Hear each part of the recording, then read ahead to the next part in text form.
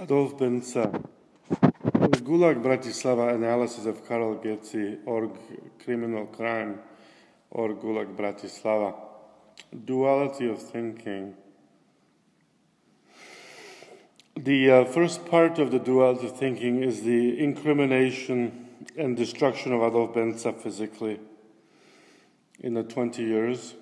The second part is the expropriation of essence, promised belief to distract from the physical presence of injury by thinking that it's economic expropriation. The secondary part, promising money, asking prepositional analysis in emails, and then getting only what has been discussed and programmed by Getzi in the email as a justification for Getzi at promise of minimum €2,500, which never comes for 20 years. But it's a game that Adolf Benca plays because he knows that duality of thinking professionally has been injured. First of all, separated personal and professional objective as a Fulbright, Columbia, Bologna, College of Physicians and Surgeons, Dr. Ernest April, and the American ambassador Ricci, and Chelba president 30 years, like Rabbi Dr. Kliman in Prague, Thomas Masaryk, HC, Miro Gallery, etc., the CERN accelerators in Mandalas, African red, Congo red and black. We're not in the age of history, we're still in the presence of modern scientific age. Adolf Benca acknowledges the genius of universal man. The prepositional dioptria played by Getzi is this, in duality of thinking, that he can get away with this. That's why he does it. That's why the second part is an explication of this problem. How did he steal 270,000 paintings by Adolf Benca, Iraq 2003 to 2016, and exhibit them in these galleries? He wants to lure Adolf Benca to Bratislava after all these injuries, 2,700 injuries, which is impossible. He wants to pretend Adolf Benca is not married. He wants to pretend with Abelovsky that micro-DNA, macro-DNA is in Adolf Benca's justification. It's in their justification. That's why the constitutional law addresses objectively, optologically, and professionally, and autodidact dualistic thinking in all categories imperative by Adolf Benca, because he's explicated by choosing it out of his order, out of his professional degree, painter, like Leonardo da Vinci, out of his context, arbitrary jobs to survive and to take care of his illness and ill wife, cancer, and etc., and the appropriate jobs to create the undisturbed sensibility of a virtuous man, good man, wanting to see as good work being quite difficult to achieve in the 21st century still. This is the dualistic of thinking that was a prepositional dioptria of Karol Getzi, that he can get away with the history of reality.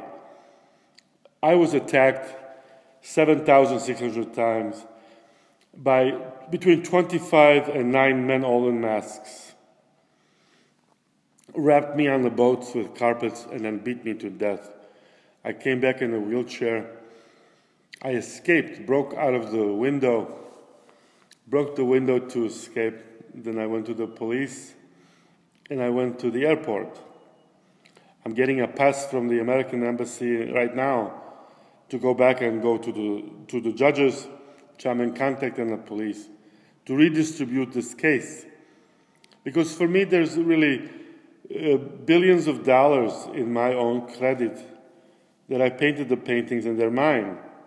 My injuries are mine too. Why is it kept secret?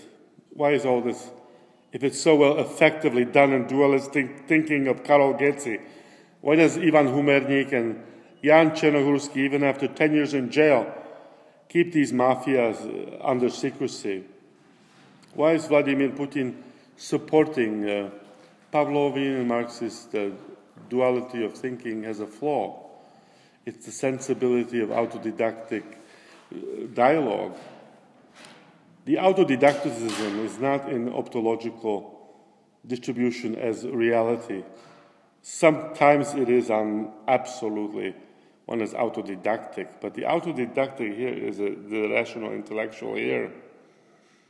That's why they all classify in some ways, and Karl Getz in particular, since he uses the sadistic category and sadistic and sadist murderers to get away with is a corconoid, paranoid schizophrenic, because he kills people. The duality of thinking and the situation is that the sensibilities and the manifestations of the flora of the peacock is not a newscaster, NBC, CBS, ABC, but it's again painter Leonardo da Vinci. And it's come to America through Brito-American, German, Prussian, Russian history from 593 BC, 700 BC, the royal era. The connection to classical contemporanea is the objectification, and that the shells of stasis is that time allows parallel perspectives in this analysis. It will go on forever till death in me because I've been hurt. And it's a fact, so this sensibility will express the ramification of not Stockholm Syndrome, but the Gulag, Bratislava, Siberia, and Guantanamo Syndrome of corrupt officials. Officium Columbium Constitutional Law, Adolf Benza.